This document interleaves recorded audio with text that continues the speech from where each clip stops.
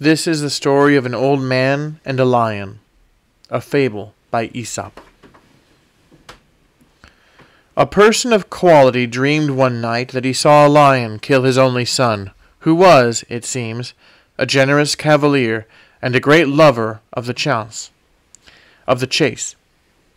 This fancy ran in the father's head to that degree that he built his son a house of pleasure, on purpose to keep him out of harm's way, and spared neither art nor cost to make a delicious retreat.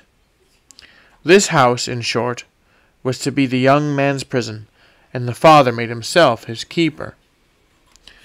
There were a world of paintings everywhere up and down, and among the rest there was the picture of a lion, which stirred the blood of the young man for the dream's sake, and to think that he should now be a slave for the fancy of such a beast.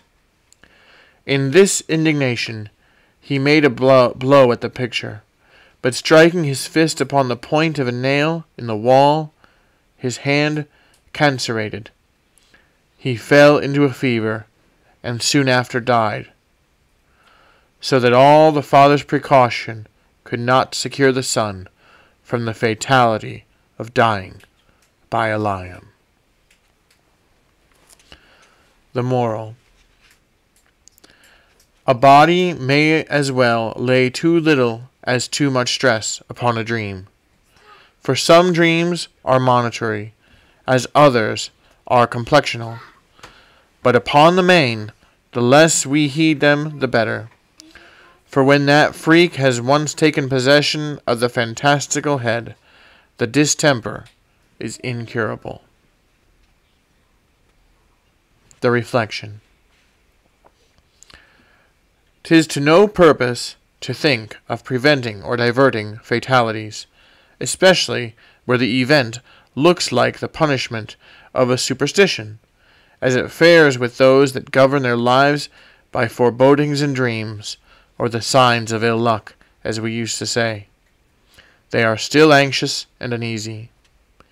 History is full of examples to illustrate the doctrine of this fable.